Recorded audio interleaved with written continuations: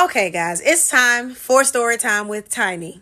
I know you've been missing me, but I got a good one for you. This is the story of the time I accidentally competed in the Miss Mississippi pageant. Random, I know, but let me just kick this off to you like this. When I graduated from college, I moved to a small city called Hattiesburg, Mississippi. In Hattiesburg, there was a mall, and in that mall, there was a store called Body Central. Some of y'all not even old enough to remember Body Central. But I was at the register one day, and this nice, sweet-looking lady walks in, and she asks me if I have any talents. Now, I'm already confused because I'm fresh out of college, and sis, if you think I'm about to start stripping, look, times ain't got that hard yet. You ain't got to ask me no questions like that. but she wasn't tripping like that. So she was like, well, I'll run this pageant, and we need some extra girls if you want to be a warm body.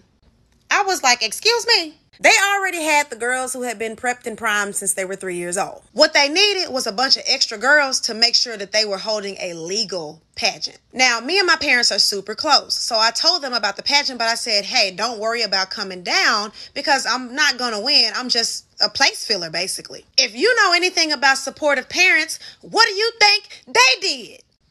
I'll give you time to give me a good answer. Yeah, they showed up to the pageant. Y'all, I didn't even have no clothes for the pageant. A lady that owned a dress shop nearby had to donate my dresses, shoes, and jewelry, like the whole nine. I had to do my own hair and makeup. I had to wear a raggedy half wig. There's no way I'm gonna win, right? So my parents have driven 4 hours to watch me compete in this pageant that I got into accidentally because they didn't have enough girls to complete the whole competition. And I just feel like I look a mess in these borrowed gowns and these borrowed shoes and this raggedy hair. They come up to the talent portion and I sing Listen by Beyonce. Now, I'm a singer, so you know I killed it. Fast forward, it's time to announce the winners. So me and my coworker standing up there laughing because we know we just wasted these people time. And the announcer gets up and says, and your 2011 Miss Leaf River Valley is, drum roll please, Geraldine Lake. Now all the lights are low and I look out into the crowd and I can see my dark-skinned daddy with his bright white teeth dying laughing. And we just exchanged this look like,